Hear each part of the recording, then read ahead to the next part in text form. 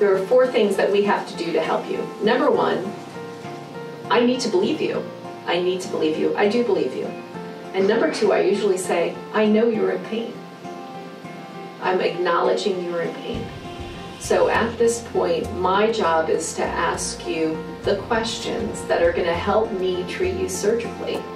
And what I do know from doing this enough is that not only is surgery important, it's what happens before the surgery.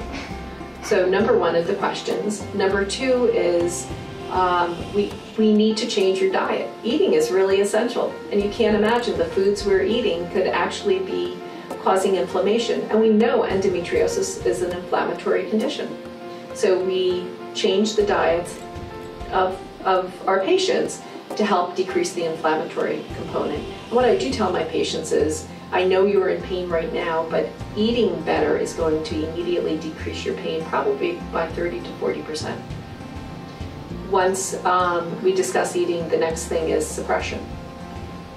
I know we cannot take someone to surgery, even if they're immediately out of pain, if they're not suppressed. And the suppression means these cells of endometriosis are what we consider rogue cells. They're able to grow. They grow even if we excise the tissue that they're on. If the patients are not suppressed and these cells are put to sleep, within a few days, the peritoneum that I may have removed is regrowing, and these new cells are now starting to implant on the new peritoneum. So that's very essential. It's essential that the patients are suppressed prior to surgery. And then the 4th most important thing, very important, is the surgical component.